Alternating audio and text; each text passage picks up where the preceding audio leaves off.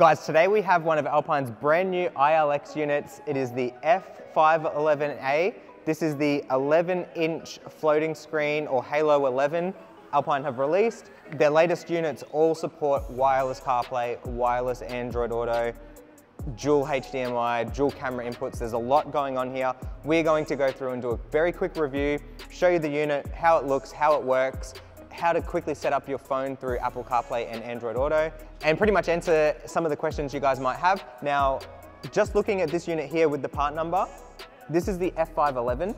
There's the F509A. That is the exact same unit, but in a 9-inch display. And there's also the F507A. Now that is the double-DIN head unit, which is sort of the new version of the ILX-F511A.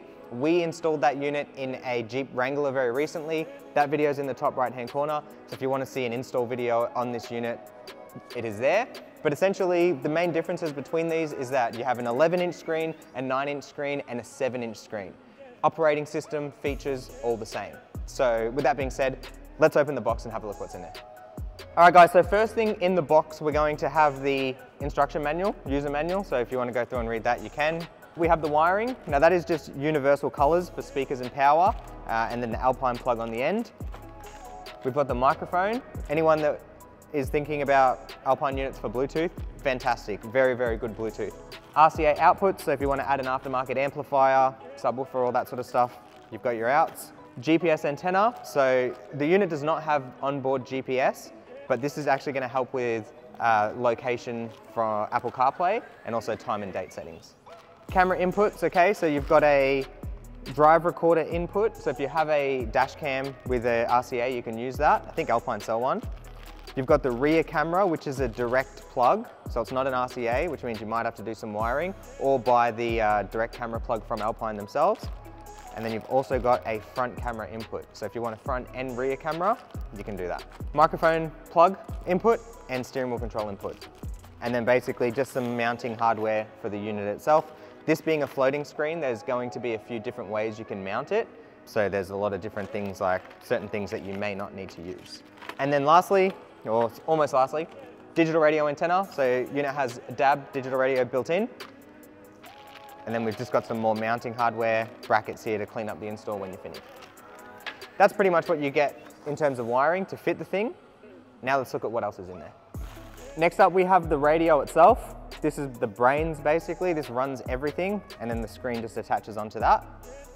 At the back here, there are some proprietary plugs that you're not going to know what they are just by looking at them, but basically power, HDMI in and outputs. You've got camera plug, pre-out plug, steering wheel control plug. They only go in one way, so you just plug them in.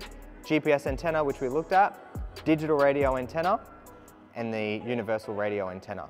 And that's pretty much everything on the back of the unit. So, oh yeah, and also the dual USBs, if we didn't say that. So you've got one for Apple CarPlay, Android Auto. If you want to go wired, it's a 2.4 amp output, and then just a secondary USB there, which is a 1.5 amp output, and that is just for USB, music, movies, charging your phone, that sort of stuff. And lastly guys, we have the 11-inch display. Looks amazing. The new units, the way they've done it, it looks really, really nice. Very slim, okay, it's a slimline unit. A lot of mounting options here, okay? So basically what that means is once the unit is attached to the body, let's just pretend this is a vehicle. Unit sits there, you can go higher, lower, and you can tilt as well, okay? You can't go left and right. So I know there are some units out there you can go left and right a little bit. This is just going to go up and down and tilt. When you mount this in the dash, that is really the time that you want to be getting your left and right and getting everything centered. Then you mount the screen onto the radio, up and down and tilt, get it perfect how you like it, and it's good to go. What we're going to do is pop this on the radio, power it up on the power supply, and have a look at how it all works. So basically guys, once you've got the unit mounted, all you need to do is slide the screen on. It actually clicks into place, and then just test fit it, okay? Because if you need to go higher or lower, you can. And then with the tilt, you just need to grab the screen and basically tilt it to where you want it. Nice and easy. All right guys, we've got the unit out, connected to the body. Power is all done. Power is completely off right now on the power supply. So what we're going to do is switch it on, and we'll start a timer to see how long it takes to boot up. So we'll switch it on right now. got the new Alpine logo, so in the older units it used to be the blue. You can change the splash screen on this, we will do a video on that in the future. And just like that, it's already in. I didn't count that, but we will have that timer there. Very, very quick to boot up. Things already ready to go. Basically, this is your home screen. This is what you're going to see when you first boot the unit up. Once your phone is connected to Bluetooth, it will automatically boot up into wireless CarPlay, wireless Android Auto, and you can go ahead and use those features straight away. But just looking at it here, we've got radio, so you can go into the radio. This is going to be your digital radio, AM and FM stations. So you can go through, change the stations to what you want, save them. So if we don't have radio reception, but if we just wanted 9660, press and hold, and then it saves. That's how you save your stations. Same with AM, and very similar with digital as well. Now with digital, once your antenna is connected, you can just hit search, and it will bring up a list of all the digital radio stations that it picks up. Obviously nothing now because we do not have the antenna connected. To get out of the radio, we can hit back, or you can press this little button right here, which is your home button. That's going to bring us right back home.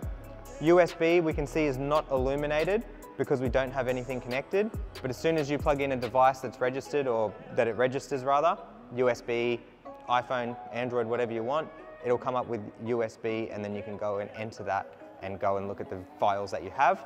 If you plug into the CarPlay port, it will bring up Apple CarPlay or Android Auto by a wired connection, which will also charge your phone. HDMI, so as we saw before, the unit has HDMI in and outputs, so if you've got a Chromecast you want to plug in, you can, and if you want to send that HDMI feed out to, say, rear seat entertainment or a roof mount, you can go ahead and do that too. Auxiliary, which is auxiliary in. If you've got any headrests or monitors or whatever with auxiliary input, you can go ahead and use that. To be honest, I don't know a lot of people that are using that as much, more so HDMI these days. Bluetooth audio and music. So music will work through the USB or iPod, and Bluetooth audio, once you've paired your phone, will connect to Bluetooth audio. That's pretty much the home screen. There is a few quick things you can get to. So your phone button is here, as well as here, showing you currently the radio station that you are listening to, and you've got your setup page as well. So in setup, you can go in straight into device. So you'll have your device list, Bluetooth and Wi-Fi information. You can go and pair your phone there. You can go into function, Apple CarPlay, so you've got all different CarPlay settings in here, microphone level, voice recognition, media calls, volume, all that sort of stuff. Same thing for Android Auto. You've got radio. So basically what we're going through here is just looking at basic settings for each of the functions. So volume adjustment, interrupt volume, so when you sort of press this mute button here, you can set what it's going to interrupt to, so bring the volume down. And that's pretty much it in radio. USB, iPod and auxiliary settings are all there.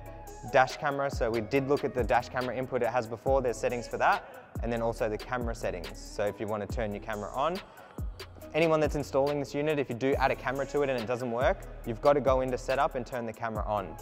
And then you can go through and change the signal settings and all that sort of stuff if need be. That's pretty much settings at a glance. There's a lot in there, but we don't want to go through every single thing and make a 2-hour video. But pretty much you can customize every single feature of this unit. System, key sound, so when you're pressing all these keys it will beep.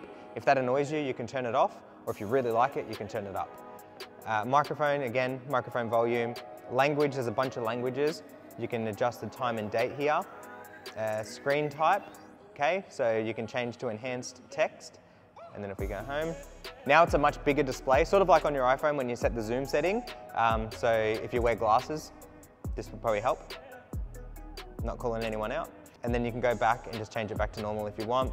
Screen and lighting, okay, pretty cool. So you've got the illumination level and the dimmer level for the screen. It has an automatic dimmer as well. Screen color, so you can change all the colors. So if we go to green and then we go back home, we've now got the green background, which is pretty cool.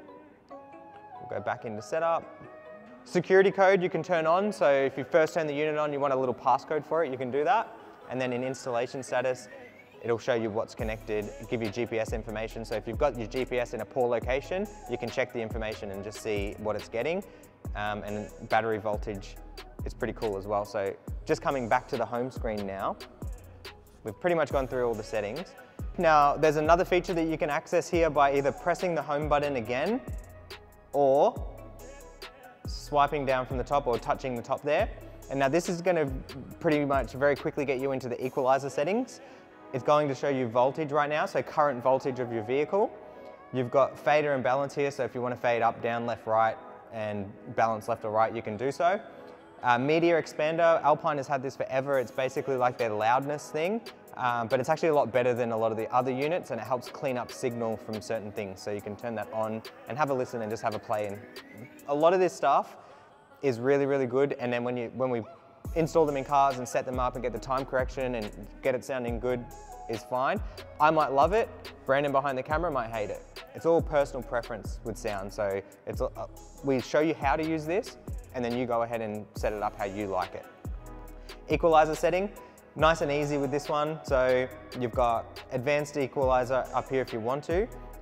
You've got frequency, level of frequency, and then all of the channels. And then you've got front left, front right, rear right, and of course subwoofer as well. So here you can set whatever frequencies that you like, get them sounding right. I would not really play with this unless you know what you're doing with equalizers. Otherwise you can get it sounding really bad. They do also have, there we go. So this is the advanced equalizer. Now if we touch that, there's a basic and then there's preset.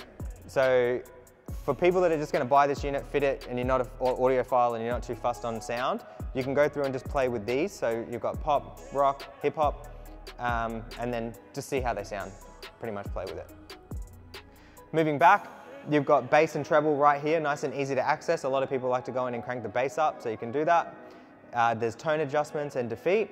Time correction, so that's where you're going to measure distance between the speaker and each location of the passenger. Bass engine, which is like their extra bass thing, and then the crossover. So you can go through and set your high pass, low pass filters, get that all sounding right. Like I said before, it can get a bit technical here, so play with it, and then worst case scenario, you can just set it back to flat, or if you know what you're doing, you can get it sounding really, really nice.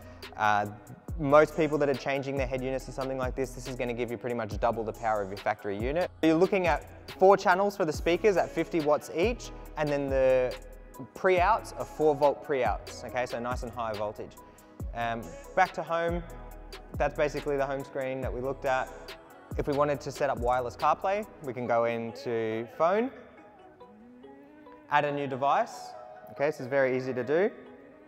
Open up your Bluetooth, it's searching here, and then we're also looking for Alpine DA on our phone. So Alpine DA has popped up here, we'll select it.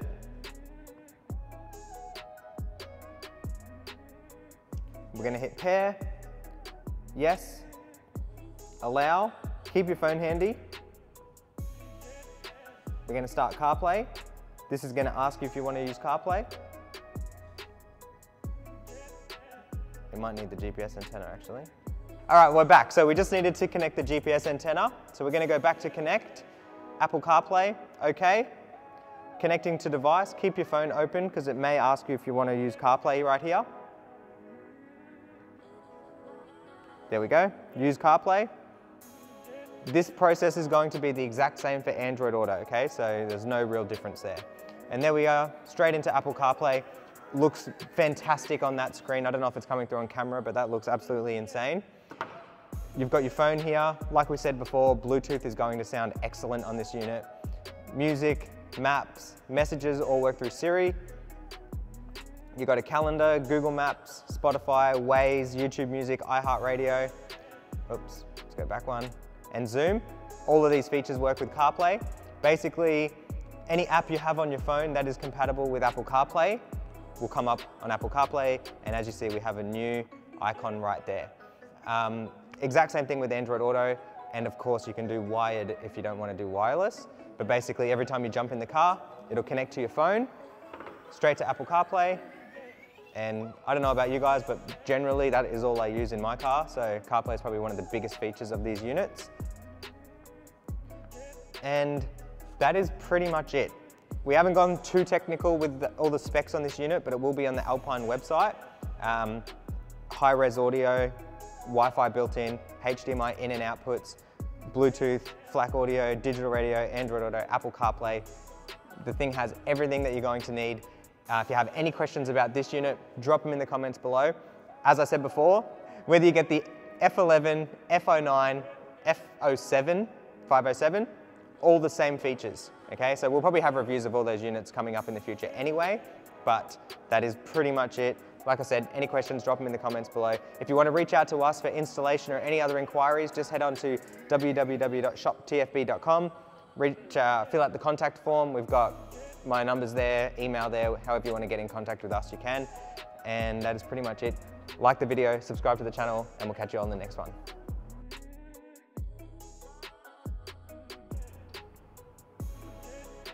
Oh yeah, okay. Hey, what happened?